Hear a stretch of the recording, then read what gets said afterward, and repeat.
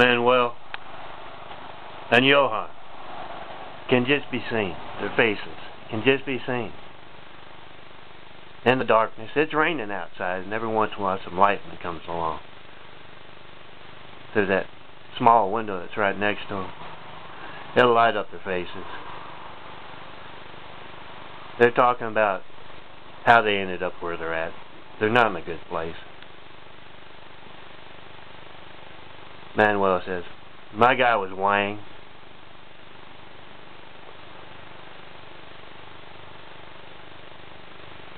He hit everyone from South America around where I was. Brought in the groups, told them, don't worry about it. I know you've been hearing about there being one and only and all kinds of repercussions for taking part in the sensitive and isolation. Don't worry about it.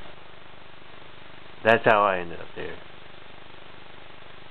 Johan said, yeah, I was from Europe. Fed kind of hit everybody there. I think he grabs them from all over the world. I hear they got theirs too. And just then a guard comes in. Well, you don't really need the guards, but he comes in, he turns on the light, walks over, and Manuel and Johan are both torsos. Manuel asks him, hey, you know those guys Wang and Ped? The guard says, oh yeah. This is a nice wing for torsos. Those guys who do that kind of stuff, manage folks, they're over there in the mean wing.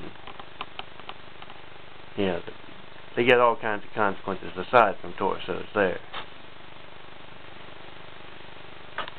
I'm John Milton Brady, one and only, here every night for the past 2.5 years. As a lot of Johans,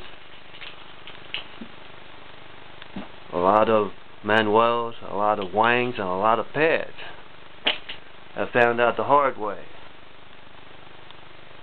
Don't do that. Don't take part. And Stone Cold John Milton Brady's really sensitive. They've got plenty of replacements, guys.